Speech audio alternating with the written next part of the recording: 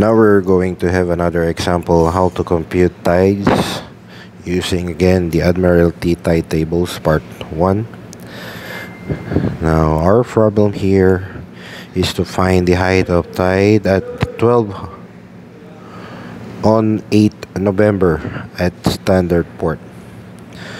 So we need to extract again the admiralty tide tables in part 1 to fill up the tidal prediction form. So in number 1, 2, 3, 4 boxes, we're going to extract 823 as the high water, and in low water it's 1440. So why do we get 823 and 1440? Because we need to find the height at 1200. 1200 is between 823 and 1440. So after we put the information in box number 1, box number 2, that is the high and low water times and height at standard port, okay, extracted in part 1 of the admiralty tide tables. Next thing we're going to do is to input the high water level.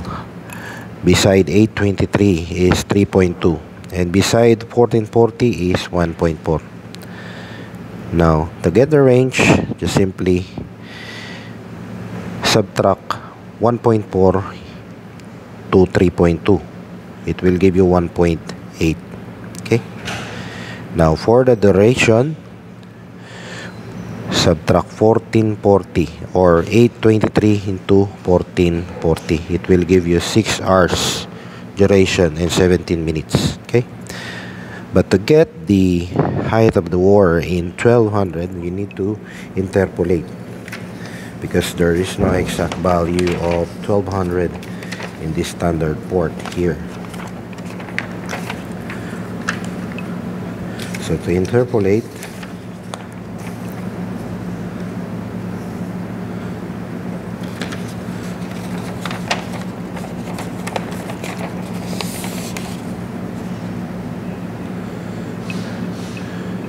to get the 1200 value, we need to get 823 and 1440 because it is in the middle. Okay, 1200 is in the middle of 823 and 1440. 823 is equivalent to 3.2, so put it here. 1200, that is the value that we need to get. 1440 is equivalent to 1.4. Now, to get the interpolation, 3.2 minus x is equals to x. 3.2 minus 1.4 is equals to 1.8. Now, 8 hours and 23 minutes. 12 hours minus 8 hours and 23 minutes. It will give you 3 hours and 3 hours or 3.6 hours. So 1440 or 14 hours and 40 minutes minus 8 hours and 23 minutes, it will give you 6.28 hours. Okay? So to demonstrate to you how to compute it using the calculator,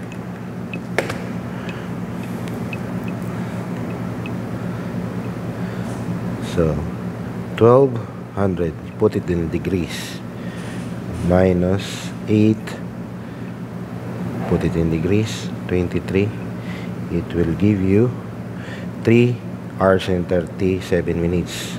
Just press the degrees, it will give you 3.6.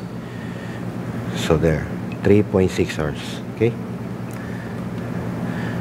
now to get the value of x, cross multiply. X is over 1.8, x over 1.8, 3.6 over 6.8 or 28. So x is equals to 3.6 multiplied by 1.6, because you're going to cross multiply in order for x to be left So 3.6 multiplied by 1.8 divided by 6.28, it will give you 1.03. So this is not yet the value of our 1200. So to get that, you need to go back to subtract it in 3.2 to get the value of x. So 3.2 minus the value that we get, 1.03, it will give you 2.1. So therefore 1200 is equals to 2.1 meter. So the height of the water or the tide is 12 at 1200 is equals to 2.1. Okay, so there you have it.